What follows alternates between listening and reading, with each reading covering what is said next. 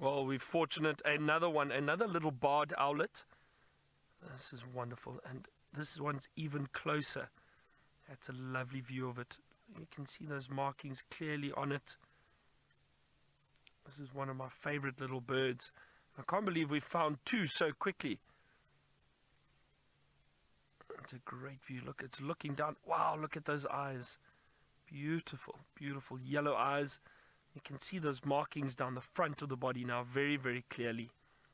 The African barred owlet. Looks very similar to the pearl-spotted owl, as I was explaining. But this one is clearly... See, I just don't want to shine the spotlight directly on it when it is looking at us.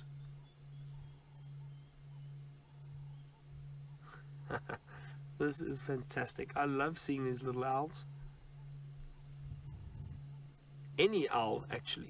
Owls are definitely one of my favorite birds. And you see these little birds of prey.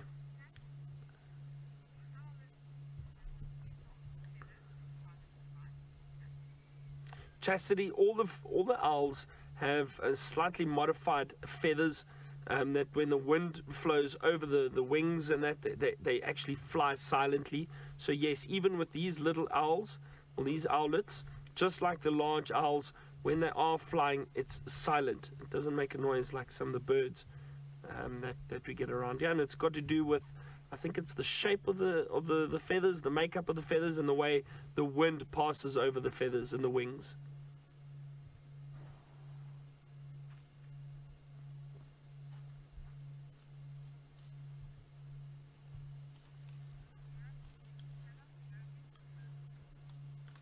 I can hear an elephant, everyone. It's walking through the trees at the back there. I'm not going to go shine the spotlight, but there are some elephant walking through there. Let's head back to Taylor and see what she's going to try and get up to after that wild dog sighting.